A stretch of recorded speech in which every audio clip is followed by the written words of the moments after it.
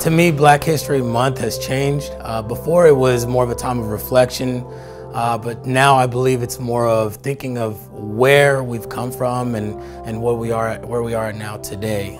The struggles that previous African Americans had to go through, and thinking of it now is that the civil rights leaders and everything that they've done has gotten us to the point where there are no struggles, or less struggles, I would say.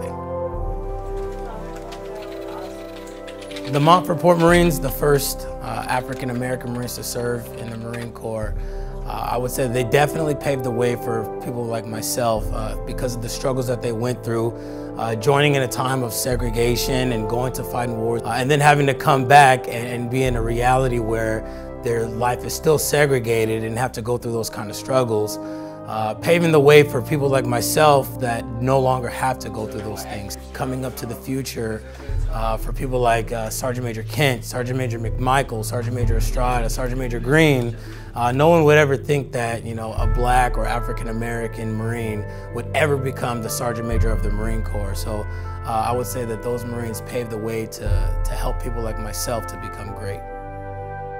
My message to younger Marines, sailors, anyone, person of color in the military, is the sky's the limit.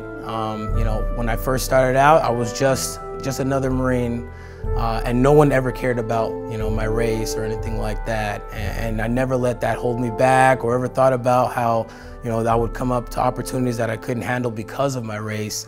The Marine Corps has really opened the doors for persons of all color, and the fact that if you have strong dreams and you pursue them, you can definitely become someone.